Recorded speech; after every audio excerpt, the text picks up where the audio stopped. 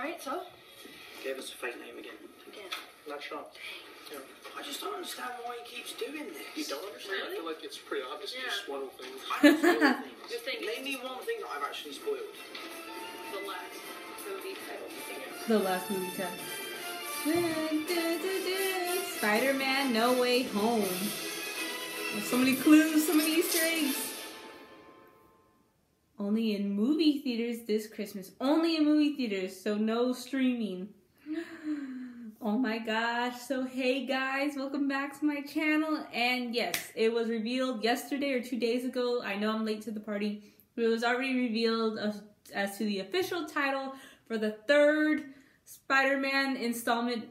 And when I mean the third, I mean in terms of the one starring Tom Holland. So we got our official subtitle, No Way Home. Now, considering the whiteboard that was on display when we saw actors Tom Holland, Zendaya, and Jacob Batalon walking out of the director's room, John Watts' room, they passed by a whiteboard, and of course we see the title Spider-Man No Way Home. And around the title, there's all these notes. All I kept seeing was like No Way Home, No Way Home, No Way Home written all over. But a lot of people were looking into the drawings and of course the significance as to why it's titled No Way Home. And of course, as many of us are all speculating, it has to involve the multiverse. If you guys are watching WandaVision, I'm not going to spoil anything, but there are rumors as to how the show might end. We don't know, but something's gonna happen where the multiverse is all messed up now, and that's why WandaVision is gonna be connected to the Spider-Man movie as well as into Doctor Strange 2, into the multiverse of madness. There's rumors flowing around that the original Spider-Man, Tobey Maguire, as well as the second Spider-Man, Andrew Garfield, are supposed to appear in this movie alongside Tom Holland, which is, since we're diving into the multiverse, will also mean the significance of the Spider-Verse.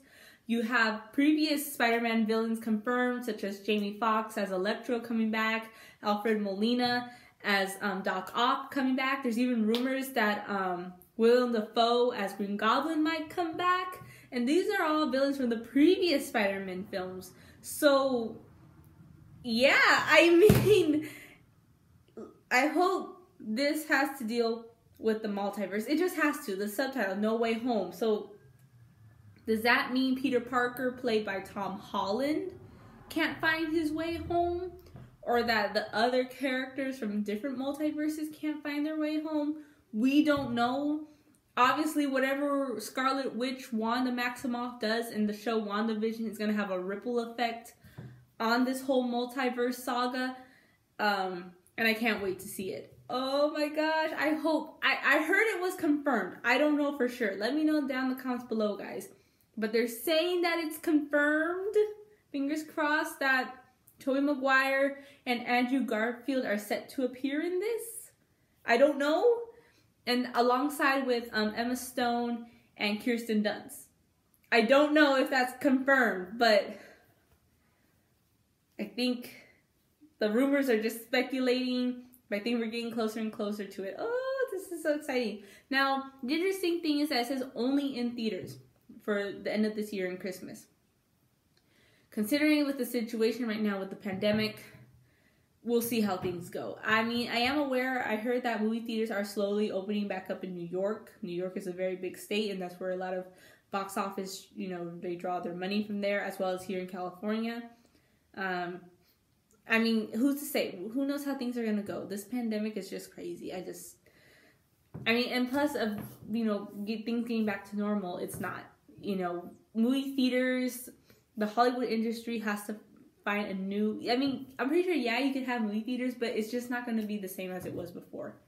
So I feel like movie theaters and the Hollywood movie industry has to find a new method, so to say. And so, you can still keep your box office money going. You can keep movies in movie theaters going, but in a new, different format that's adaptive with the whole situation of the COVID-19. That's just what it is. That's just the reality that we're in right now. So, who knows if this movie will even come out in Christmas? Like I said, because of the pandemic, we're still waiting on Black Widow. It's supposed to come out in May. Who knows if that's going to get moved around again?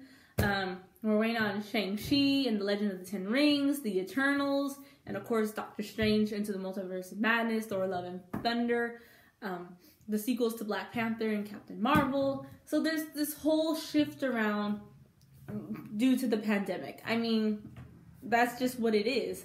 So I hope things work out. We'll see, but let's see how WandaVision ends in the coming weeks. We got tomorrow's episode, Friday, and then next week's final episode. So we'll see what happens with the multiverse and how this affects the MCU moving forward. So I can't wait to see it. So let me know down in the comments below, guys. This was just a teaser, so it's not much to go off of. But it's nice to know what the subtitle is to this. And, of course, again, by what we saw on the whiteboard, gaining speculation in relation to the multiverse. So, again, let me know in the comments down below. What are your theories? What do you think is going to happen across these movies with WandaVision, Spider-Man, Doctor Strange, and many more? Let me know. Like and subscribe. And as always, take care, guys. Bye.